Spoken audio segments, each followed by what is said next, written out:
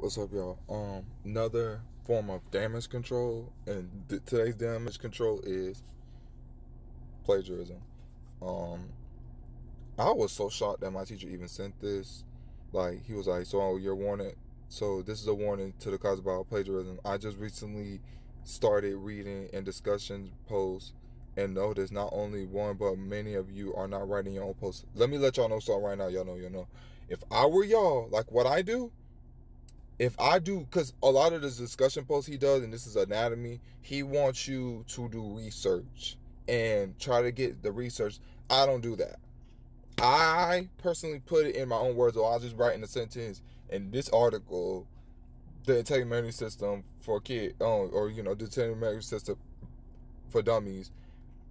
I will attach a link to show you like that the reason for blah blah blah about the epidermis or the dermis. I'm not gonna sit up here. But I do that with anything, because if you want to know what I'm talking about, go to the website and look for yourself. I would attach the website and as an APA format of the references page for you to go look. I'm not finna sit up there and copy what they said and just copy and paste it and put on it. Back then, I didn't know that, was a case until I started recently learning that when I was in college. I'm in nursing school now, but I'm just saying when I was like getting my engineering degree, you have to learn like, you can't just quote what somebody else said and then use it for yourself. I'm like, no. It's like trademarks. Like, you can't just take what somebody else said and then you just roll with it. I'm like, no. I go by my own words. I use synonyms, antonyms, any type of word. And I use a thesaurus to like basically like use different words from what they use, and I put it in my own words, in my exact own words.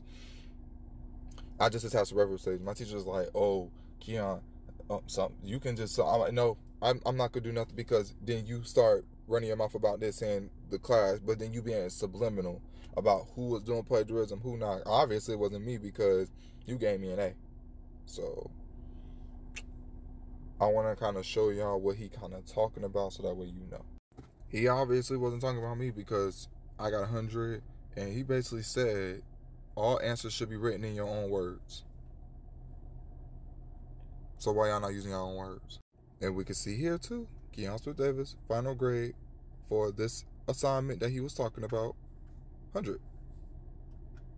And I turned it in 15 minutes before the date was due. Use your own words now.